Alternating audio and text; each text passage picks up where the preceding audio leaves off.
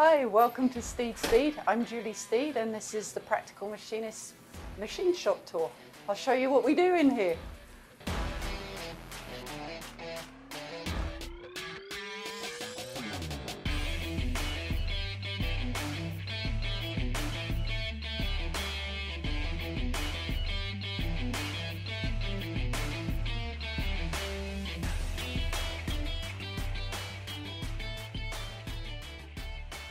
Okay, so the reason that we were doing this practical machining machine shop tour is mainly to show people what we do in this tiny space, how we go from the raw product right to the finished product in a small footprint, but also to let people know that you can start with anything and you can build whatever you want if you work hard enough.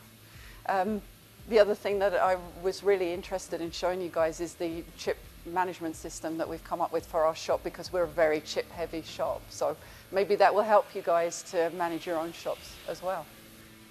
So we build exhaust manifolds for mostly the Cummins diesel market. It's a revolutionary way to make manifolds, different to anything else that's on the market. And we go from the raw material to the completely finished product and out of the door right here in the shop.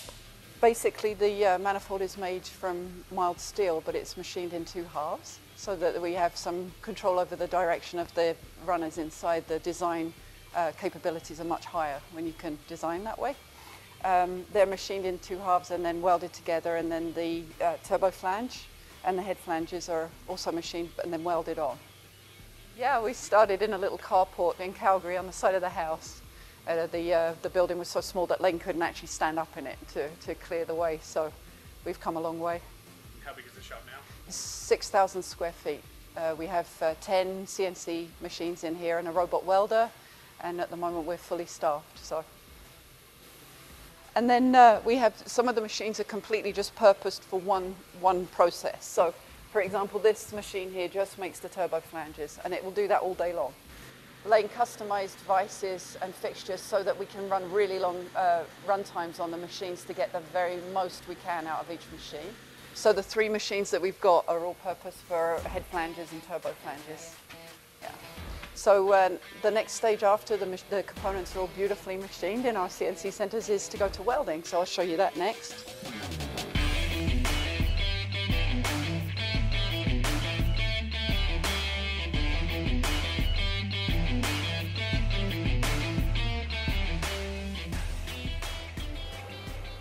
So the welders use jigs to line everything up beautifully and properly, because that's paramount, obviously. And then they weld the two halves together, and then they weld on the turbo flange and the head flanges and any EGT bungs or anything that need to be added to each one. Each manifold is made to order pretty much, so some of them are quite specific with what people need for their particular application. So this is where the welding gets done. And then from that, we're going to go to sandblasting. Well, Lane was a machinist already. He was a machinist already, and that's how we got to emigrate, because Canada needed machinists. And he and his buddy were building stock cars and stuff. So he started making his own components. He was making intakes and things like that. And then he realized there was a big market there. So he's like, hey, I could actually combine my hobby with the cars and the machining that I know. So he actually patented that first design for the way that the manifolds are built. He did that patent by himself. Very clever man. Sweet. Yeah, yeah. Oh, grinding. That's right. I said sandblasting. Oh. Okay, so when the welders have done their magic work, then it comes into our grinding room, and then our staff gently and very carefully, they'll take a die grinder and just smooth the transition between the head flanges and the actual body of the manifold, just to ensure that the flow for the manifold when it's on the engine is perfect. So they'll do that on both sides, on the turbo side and on the head flange side. And then when they're happy with what they've got and they've examined everything, it goes to sandblasting and then to painting. When the components are finished, we just bring them in. This is like a holding place for the welders to come and select the parts that they need for creating each particular order. Yeah, it's very, very difficult to juggle jobs to make sure the machines are doing all the right work for us. That's quite a challenge, but I have an excellent supervisor here for that. That's his job. I don't have to worry about that. But you're right, we have to make sure that the welders have got plenty of components to start welding together for us. Manifolds are sandblasted before the ceramic coating is applied. We need a really good surface for it to adhere to. They get pre-baked before that to take off any oils that are accumulating during the process of machining, you know, with the coolant. So that we heat them up, we get all the coolant off, and then we sandblast them, and then they're ready for painting. Want to see my painting room? Yeah, so this is the spray booth. They just take they hook the manifolds up and spray them one at a time so that they can get really nice, even coverage. It's a two-part system we use. It's a Techline product, siloxide, and the finish we use is satin black. That's kind of our signature. We've always used that one.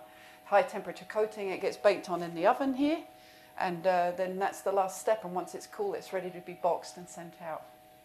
Yeah, let's go and see the packing room. So this is a packing room. This is where everything leaves from the shop. It's just, I know I keep saying it, but it's amazing to me that this whole product starts and finishes all in one place. And it's all in one Canadian shop, so we like that.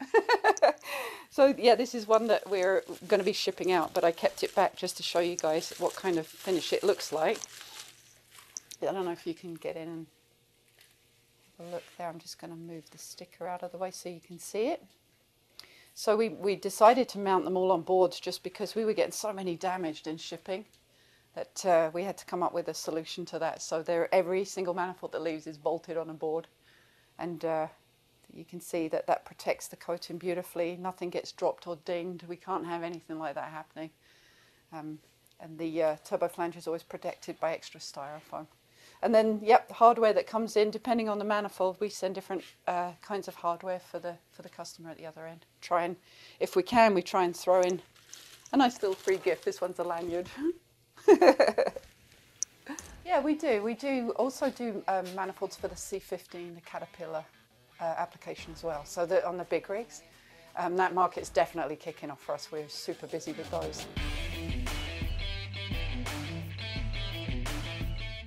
So these are the Caterpillar C15 manifolds I was talking about. These are so durable, these manifolds, and everything that we make comes with a lifetime warranty too. So the truckers love them. They put them on and then they don't have to worry about it. It lowers the engine temperatures and it doesn't warp, and it's just, they produce really nice results for the truckers. So I can see that becoming a really big thing for us going forward too.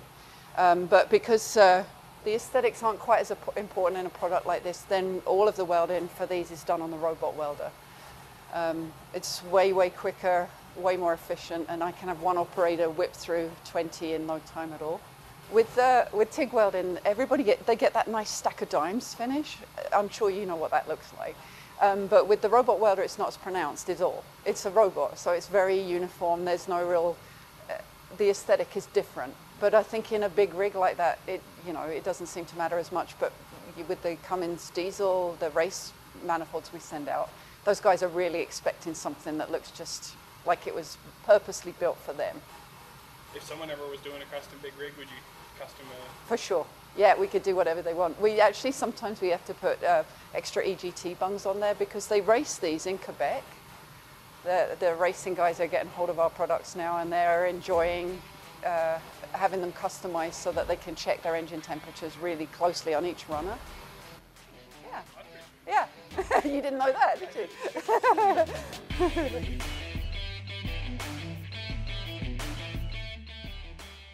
Everybody's involved. When we first got the robot welder, Lane and Patrick, our son, worked together on the best method for actually utilizing that robot. They've made some modifications so that it's a lot more user-friendly. And our daughter helps with the marketing side of stuff and social media, and yeah, it's been a really good family thing to do. We always we buy the materials pre-cut. We got a good deal from the supplier to do it that way. It cuts down on our cut times, and then we have blanks that are really ready to load straight into the machine. So this is the starting point, the steel, and they go from this point to, well, this one's almost finished, it's not quite finished, and you can imagine how many chips are created in between those 2 points in time.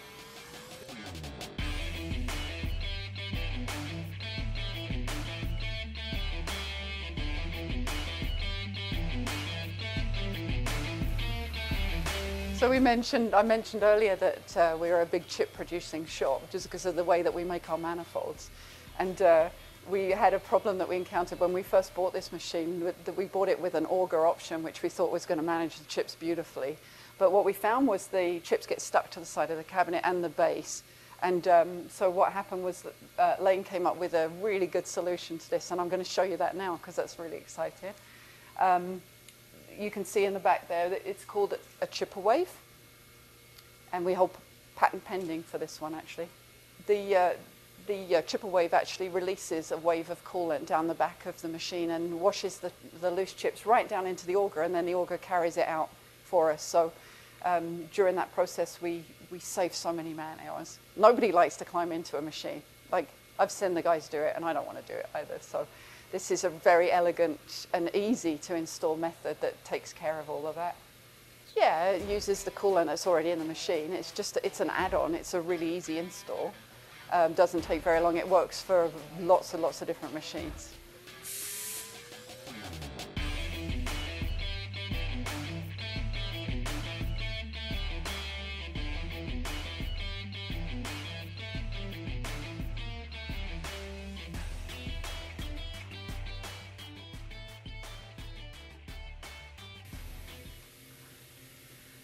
Yeah, so if anyone's interested in those, if you go to the website at www.steedspeed.com and look for the chipper wave, and you'll see it on there. And if you have any questions, feel free to call us at any time, and we'll explain how it works and which applications it works for, what goes into it, and why we have a 12-week wait period for a product right now. Because I get asked that all the time, like, can't you just buy more machines? Why don't you get a bigger shop? But we have to train people. You know, it's hard to find tradespeople in the Okanagan.